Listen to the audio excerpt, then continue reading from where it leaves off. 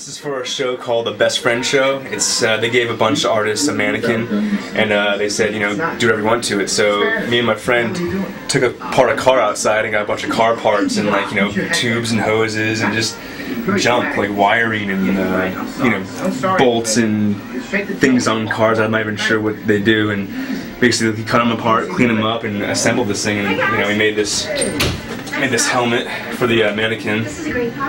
A bunch of pieces of, like, sheet metal and just tubing and stuff, kind of put together. And my friend made this arm over here. How's it hanging, boys?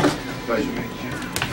So listen, it's like the left arm of a mannequin, kind of shoved in this thing, and he made this hand. You can kind of move it and position it in different directions. And this all goes on the mannequin. The mannequin's across the street, and my girlfriend's making, like, an outfit for it, like a military type of post-apocalyptic type outfit, you know.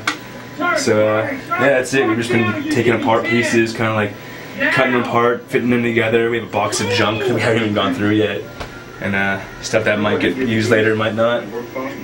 But the show's in a couple days, so at a certain point we have to stop and kind of, like, basically assemble it, or else, I mean, we can keep going on this forever, you know. It's like one of those things, like, I can just keep adding things to this and keep painting it, but I gotta just call it done after a while.